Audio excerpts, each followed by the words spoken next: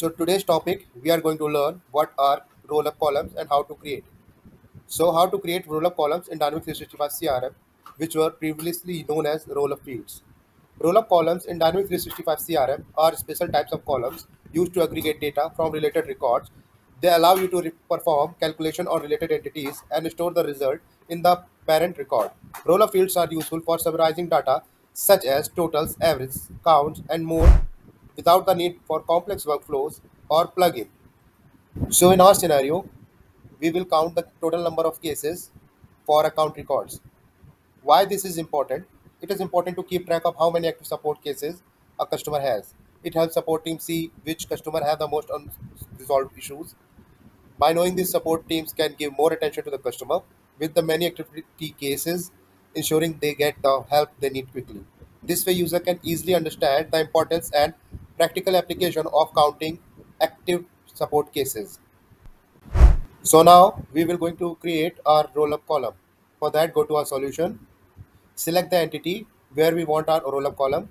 In our case, this is going to be account. Go to accounts and click on column. Click on new column. Give a name such as total active cases. You could give description also. And now comes the part data type. So you need to understand that there are certain data types which can be used as a roll-up column. They are numbers, date and time, and currency. If you want to take text, lookup, choice, or auto number, then the roll-up fields won't be created or configured.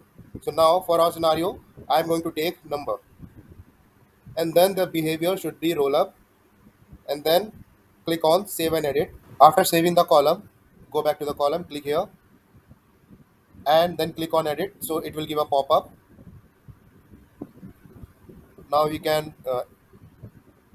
see that there are pop-up has come. Expand this. As you can see, our source entities account and hierarchy is no. In our case, I'm taking it as a no. You can take hierarchy as yes also if you want to count the case of child accounts of a particular parent account. And then comes to related entity. Click here. We want the related entity should be case, and then aggregation. I'm going to take aggregation as count. So count would be cases. Click here. As you can see, you can add filter here also, but in my case, I'm not going to add it here any filter. And then click on save and close.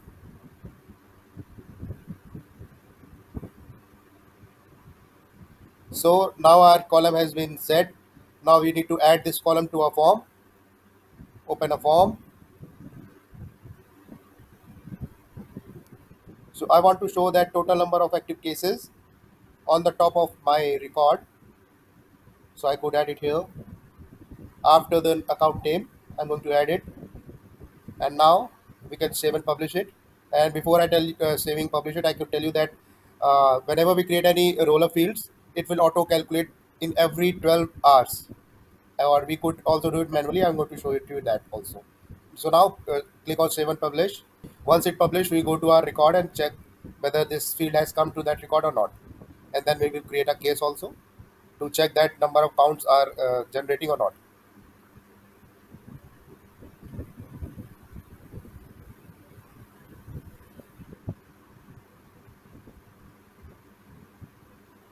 Now it's been published.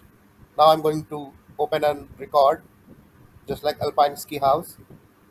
Now refresh the record one or two times. So now we can see here the total active cases field has come and it's showing nothing. So now if I click here in the calculator, it is giving me an option to recalculate manually. Otherwise, it will calculate the cases for this account in each every 12 hours. If I click recalculate, so till now there are no active cases for this Alpine Sky House. So for that testing, I'm going to create a case for this record. So click on new case, give a name just like test 1.2, subject should be default subject, customer, our customer is Alpine Ski House, and now click on save. So now we have one record for Alpine Ski House. So now we go back to our account records, and if I open it, As you can see, it's not calculated yet because it will take 12 hours to auto-calculate it. But what will happen if I click recalculate here?